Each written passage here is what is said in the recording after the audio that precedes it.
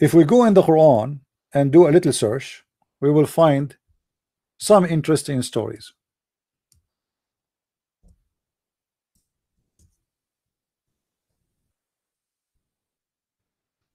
We switch to Arabic.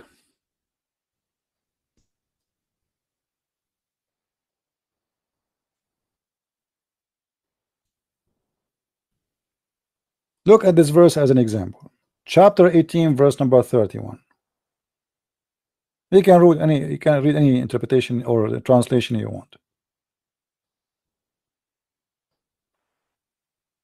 And for those who they are the believers, whom garden of their property beneath which is a river flow, and there where they will live in this heaven, we will decorate them with a bracelet of gold. I mean, have you ever heard of God promising you a bracelet of gold?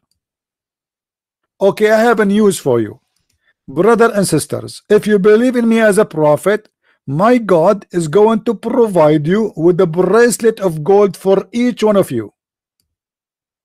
What? This is God? Well, I can get one for $50. What is that? What does that mean exactly? I will get a bracelet of gold. The description of the promises is so stupid and so silly, but it fit with that time because Muhammad is speaking to those poor Bedouin who never wear gold before. Are you serious? I will have a bracelet of gold. There's a hadith about Muhammad. He got a ring after he killed the owner of it, as some stories says. And Muhammad keep looking at the ring, and Muhammad then he said, and he noticed people, they are looking at him like, you know, this guy, he looked like he never saw something like this before, you know. So Muhammad, he said, oh, you know what, I'm going to take it off because it's giving me away from Allah, because he felt he got exposed. So Muhammad is promising you that his God promising you a bracelet made from gold. And not only that, I have a news for you. In the heaven, all of you will wear a uniform made from a green silk made in Iran.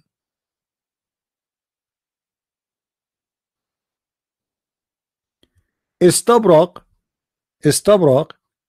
is a kind of silk known made in Iran. And the funny, the Muslim, they say to you the Quran is an Arabic book, and the Quran confirmed that. But istabrak is not an Arabic word, is not an Aramaic, is not an Egyptian. It is a Persian word, which is about a name of a kind of a silk. It's called istabrak. It's like promising you will wear Gucci in our time. Imagine God, he sent me a verse, and I am a prophet, and I say to you, God today told me that all of you are going to wear Gucci. Hey Tony, Allah, he just speak to me and he told me we will wear Gucci. Yes, brother, you know, can you make some pizza for us? Oh. Gucci? God, the founder, the builder, the creator of this whole huge universe is promising me I will wear a green silk Gucci?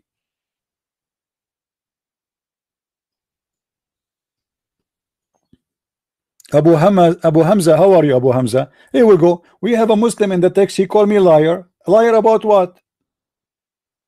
Guys, I'm lying about what? It's in front of us in the screen. You see how funny the Muslims? Liar. Look. He just said liar. About what? It's in the screen. I'm lying about what exactly? Tell me. Isn't this your Quran? Hello? Well, it's called Istabrak. This is Istabrak is the Gucci of that time. My Gucci is a lie. The Gucci of your prophet is not a lie, right? I got the point, guys. This guy, he have a point here. He's a smart Abdul. He's a prophet promising Gucci of his time, which is called Istabrak. It's not a lie. But if I promise Gucci at this time, I'm a liar. Why I'm a liar? I can go and order one. Why I'm a liar? I can make it happen. Your prophet could not. He promised you about something in the afterlife. You will wear Gucci. I will shave my 20-foot beard if you will ever wear Gucci of Allah. So what kind of God? He promised me green silk, and I will wear for eternity a green silk. I mean, how boring. I cannot imagine myself wearing a green clothes. I will look like those in the cartoon. What they call them? Samfur? What they call them, guys?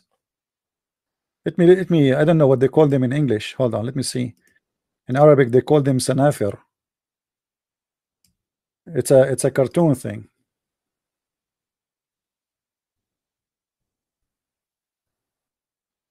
Yeah, I'm talking about those sanafir. You know what I'm talking about? We will be wearing a green, all of us, for eternity. I can't change my shirt. I mean, can I get different color for one day? For eternity, I will be wearing a bracelet in my hand made of gold, and I will be wearing a green shirt made of silk and made in Iran for eternity. And for eternity, I am going to be sitting, reclining on a raised couch. I mean, why it's raised couch? Like, is that will make you feel better? How raised it is? Like a five floor? This is God that promised me to sit in a couch. If I turn my camera on, I will show you right now. My neighbor, he throw his couch and nobody's taking it. He have it there outside for 3 days. He put a sign and it says for free. Your God is promising us a couch and we will recline in it. I'm glad he told us what we will do with it, because I do not know what to do with the couch. I mean, if not Allah told me, how I will know?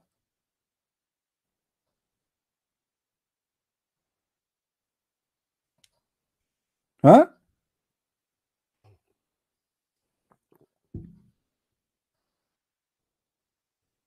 And don't forget, please, in the heaven we will eat fruits. And those fruits, we do not need to go to them. They come to us. What?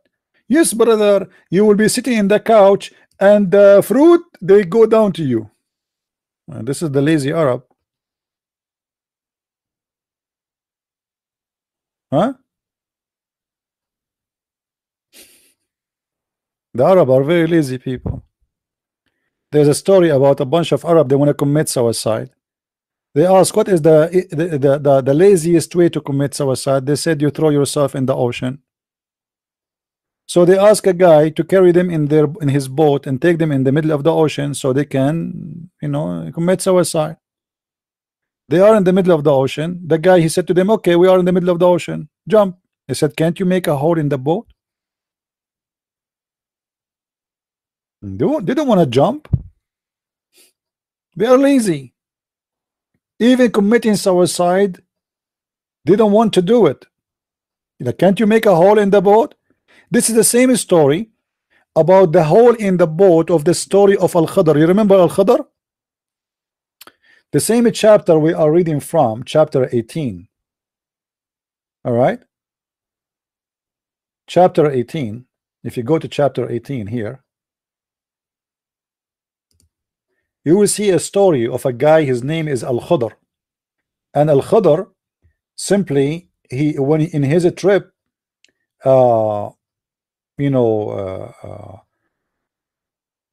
he found a bunch of guys who offer him a ride with them in their boat.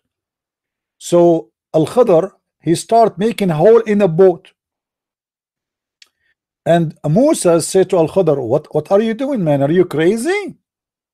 Al-Khidh said to him, I told you, you cannot have patience with me, which means you are stupid. I am wise.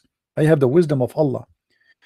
To make it simple, after a while, when after the boat, after those guys, like he made a hole in the boat, a pirate, or let us say a king who steal boats, came by, and he looked at their boat and he found a hole in it, so he decided not to take it. Do you see the wisdom? You make a hole in the boat so the guy will not take it, but now you will be drowned. Huh? Any Muslim?